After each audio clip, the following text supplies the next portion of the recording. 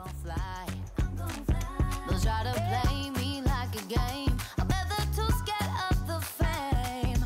But I can see it clear when I'm looking in the mirror saying, God made me just right. I love me. I love me. I don't know about you, but baby, I love me. Okay, so hi everyone and welcome back. I know that this is going to be a weird kind of video because I'm just going to be sitting down and talking to you guys, but I had a lot of stuff happen at the beginning of this week, not allowing me to video the video that I wanted to video. That was a lot of videos in one sentence, but I am still coming back on a Sunday to bring you a video. I'm literally recording this last minute because I realised it was Sunday, and then I realised that if I didn't film a video soon, there was not going to be a video up.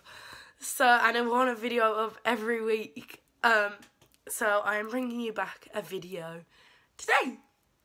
Not next week, the week after. I'm going on holiday. And being an epilepsy sufferer, I have to take medication away with me. Now, I've looked online and I've searched everywhere and I can't find no videos telling people how to travel with medication.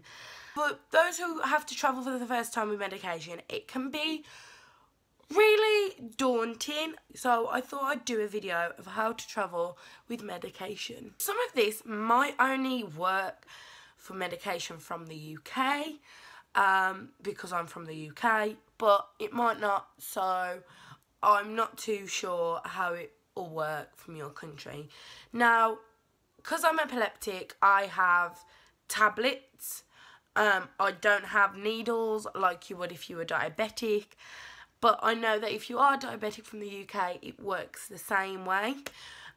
So in the UK, you can either pay and get a doctor's note, or you can just get a prescription of your medication. The prescription you will get will include the medication that you have to take and how much you have to take and all your personal details.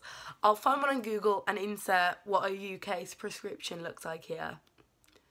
So you'll take one of those, and what you want to do is, in the liquids bag that you normally have, you want to put your prescription in that bag and then put your medication in it by your liquids.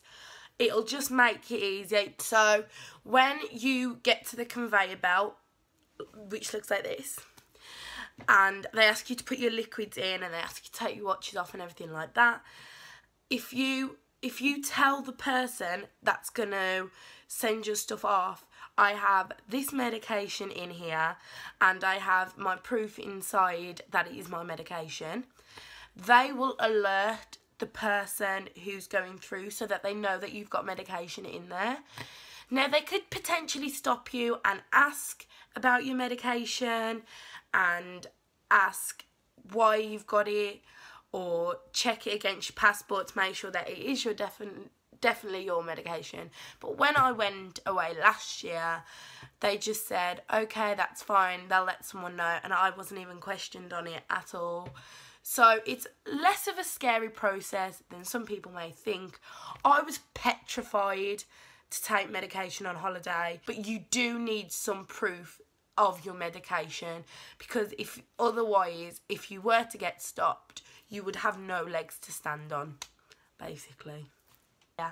If you are travelling with any medication, or you do have some form of disability or illness or anything like that, make sure you have some form of identification on your body at all times, whether that's a medical bracelet, a medical necklace, anything like that. Like, if something was to happen and you were to fall ill in a foreign country, they'd know everything. And having your e-hit card is super important if you're from the UK, because that allows you to have your free eligibility to NHS stuff over there as well. So I know it's been really short, and I'm really sad that it's been short because I love making videos for you guys and I didn't want it to be a short video, and I had a really good video planned, but like I said, stuff happened at the beginning of this week and I wasn't able to video the video I wanted. So I hope you enjoyed it nevertheless, and I hope this helped any of you who need to travel with any form of medication.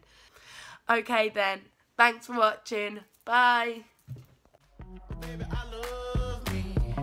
Everybody say